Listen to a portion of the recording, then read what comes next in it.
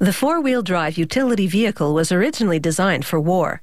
It was World War II, and the American-made military Jeep quickly earned its stripes, plowing through mud and muck on the road to victory. Today's SUVs are modern versions and prove that the concept has transitioned nicely into civilian life. When the road ahead is rough or disappears entirely, a four-wheel drive utility vehicle keeps on going. Production of this custom SUV begins with the mandrel bent frame, made of thick steel rails. A worker welds brackets to it for attaching parts. This one is for a shock absorber's nitrogen tank. He attaches a link for the sway bar and suspension arms. He then welds super thick braces for shocks to the front of the chassis. He measures the space between them to confirm that there's adequate clearance, and then fits heavy-duty calipers over the brake rotors installed at the front. The front brakes are a 6-piston system for extra stopping power. He now fits the coil-wrapped shock absorbers to the front axle and bolts them to the braces we saw welded to the chassis earlier. This is a preliminary installation. The parts will all be tightened more precisely later.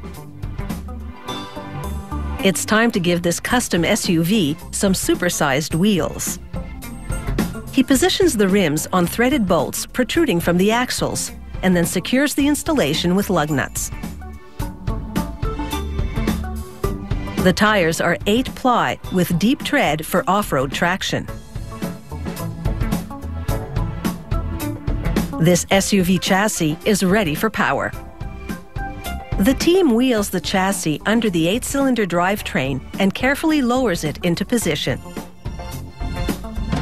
This powerful engine will generate a lot of heat, so it needs a large capacity radiator to keep cool and prevent damage to the engine.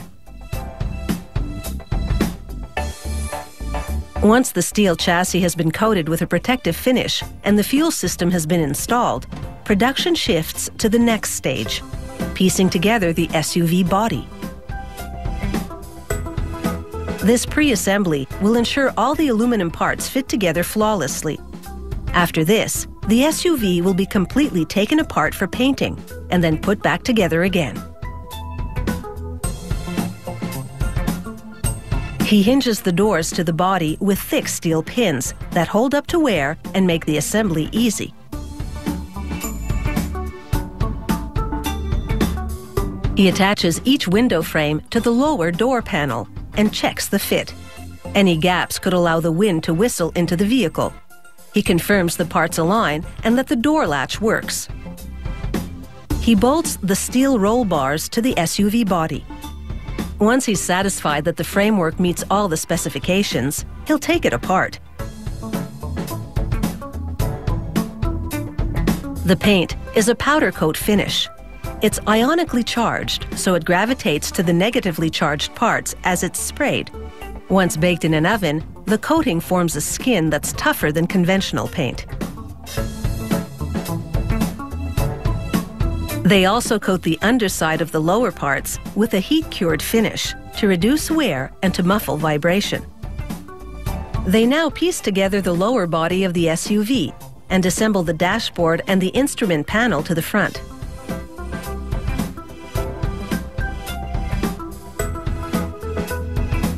They bolt the seats to the floor, and once other parts have been welded to it, they lower the assembly onto the chassis.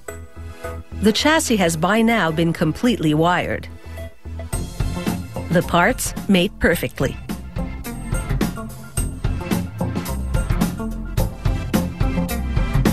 It takes about 250 person-hours to build one of these custom SUVs.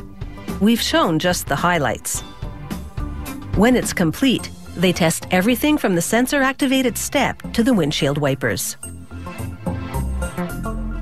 Once they confirm that all systems are operational, this SUV is ready to hit the back roads.